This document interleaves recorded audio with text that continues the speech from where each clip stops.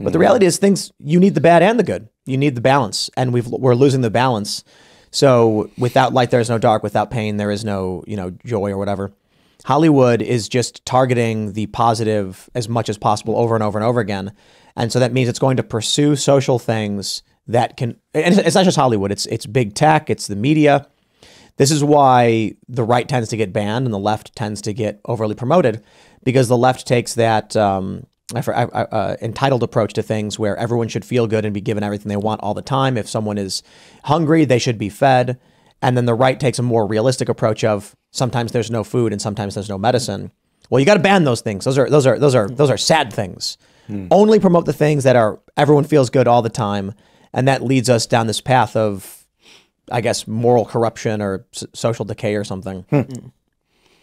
Well, I don't know that they focus on the happy, but they certainly focus on the altruistic. That's what I mean to say. And the right. This is where the moral inconsistency comes in. The left is 100% altruistic. If you need, you have moral priority. If you don't need, you're expendable, and you're only more valuable to the extent that you satisfy that need.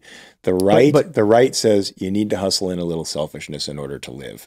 But not just that. What I mean to say is, if someone is doing something, like we're seeing this expansion with the like child sex change surgery and things like that. Yeah.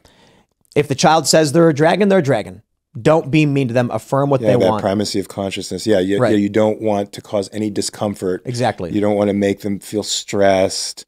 It's the primacy of emotions over reason, right? It all goes down that binary road, and it's destructive. It's very destructive. That's what I mean to say. Because people take their emotions as primaries, and your emotions aren't primaries. They're based on values that you've evaluated something to be good or bad based on an accumulation of thinking or not thinking about it, and whether or not that emotion reflects reality is something you have to determine. You can't just take your emotion as a given and as a metric for truth. You know what's interesting? I think church probably used to be the primary mode of influence for society. It's where people would gather once a week and then share ideas. And then with the expansion of mass media, radio, et cetera, the primary driver of cultural influence and culture itself left moral structures and entered entertainment structures. I wonder if that's going to change. In what direction? I don't know. It's still very much so that Hollywood is a primary driver of influence. Mass media is. I think that may be the case, but I'm wondering if we'll see a shift. I think entertainment has always sort of been the delivery system for ethics. Narratives are older than the church, even for teaching and for moral platforms. So, even if it's not the church, it could be the theater, and you'd learn probably the same values watching All My Sons, Arthur Miller play, or The Crucible as going to church.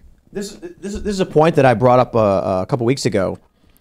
People on the right, anti-woke people, whatever you want to describe them as, they like to complain about woke movies and woke shows, but I don't see them celebrating the inverse. I don't see them coming out being like, this is the movie, this is the movie. Captain America, for instance, every conservative in this country should have been cheering for it, buying multiple tickets. It's a story about a young man who wants to sacrifice for his country, so much so that he tries to lie his way into the military, then becomes Captain America who fights Nazis.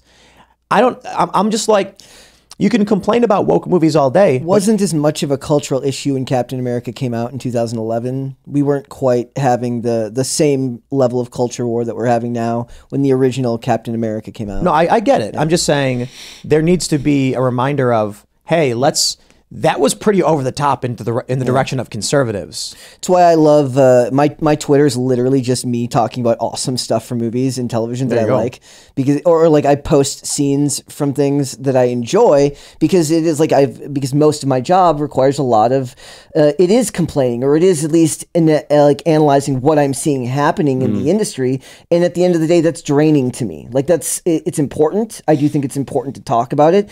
Most of the time it's less about the people and becomes becomes more about the ideas behind these discussions. We've been talking about Jonathan Majors and what's going on with him losing a lot of work right now because of without even being convicted. That's crazy. Of a crime. Wait, I'm clueless. What? Jonathan Majors was in Creed 3. Do you know who Jonathan Majors is? He's in Creed 3. He's in Ant-Man.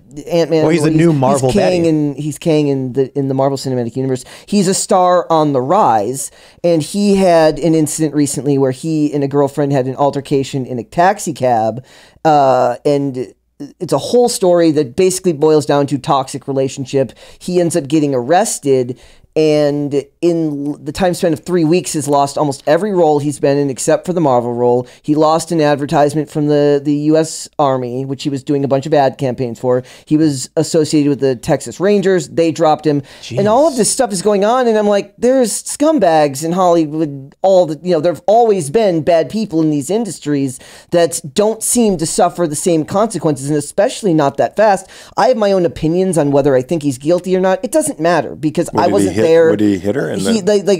Apparently she reached for his phone and like he got scratched. There was no pictures of the scratches or anything, but when the cops came the next day, like he called the cops because she passed out drunk.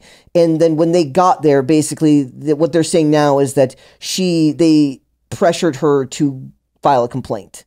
And that's all hearsay. His lawyers are saying that they coached her. I can't verify whether that's true or not. It's not really the point. The point is that he hasn't been convicted of a crime yet. And they're destroying him. And there's an insane amount of backlash for something that in the end of the day is a personal problem. But I can't figure out why the New York district attorney is actually going after him so hard. Now, 2 more women apparently have come forward. There are no names given for that, saying he's guilty. But I couldn't figure out how something like this happens where he's been dropped by all these companies that fast when you see a lot of similar cases in these industries where it just doesn't feel like there's that much backlash that swiftly. Some people are bringing race into it. They're saying, why is Ezra Miller allowed to choke slam women in Iceland?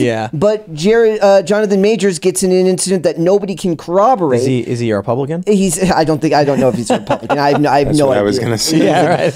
But some people floated that idea. I'm like, I don't think so. Let me ask you. I mean, with the videos you've put out, have you felt like there's a backlash in the industry, or they're upset with you, or? I think they're too smart to be open about it. If they were upset with me, but have you felt it? Does it? I do feel something. But it could be my paranoia, because it's not like I was a closeted guy with my politics. I was always very open about what I thought. That's why it was sort of a relief to talk to somebody like Jake on the set because, excuse me, Jake McLaughlin, because he was sort of, in my camp. He's a conservative, but there was a lot of things that we could agree on. You worked with David Boreanaz? Who? David Boreanaz. I don't know. Angel. Angel. From Buffy. No. Buffy. No. Okay. And Why? Bones. Bones. Yeah. And Why he's on SEAL Team. I think Bones is bigger than Buffy. I don't know. I went to Buffy first. It is. That show's really, really good too. Another good example of a strong female character, and an example where he's a religious conservative. Basically, he's not a religious conservative. He's a Hollywood religious conservative.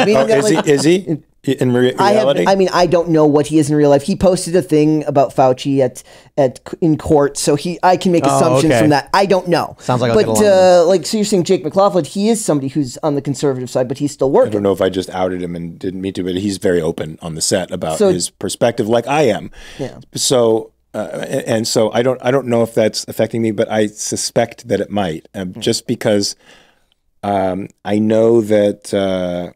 And I know that it's affected me in a good way in the sense that some of the folks have, circled the wagons around me because they know what I'm like personally, and they're not going to believe the crap that some of these woke activists online throw at them. I know that a few of them have tried to get me fired from my convention circuit. Unbelievable. And the convention, the people who run the convention are like, Mark, we got your back. We know that this is all bullshit. They accuse me of being a homophobe, a transphobe, a racist, was Islamophobe. Laissez-faire policy views or something? Because of being pro-capitalism. Because I'm pro-capitalist, yeah, I'm pro-individual. But they have a lot of those people have groupthink, and they are the type of people. A lot of them are the ones that will label. If you have one belief, you likely have all of these other beliefs, which degrades the idea of the individual, which is what you talk about. They don't have that view. They don't have that view. Yeah, they don't have that view. Yeah.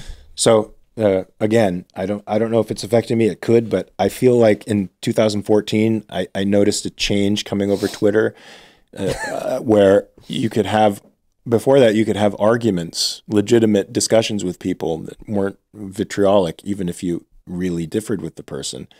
But after 2014, the atmosphere became very toxic.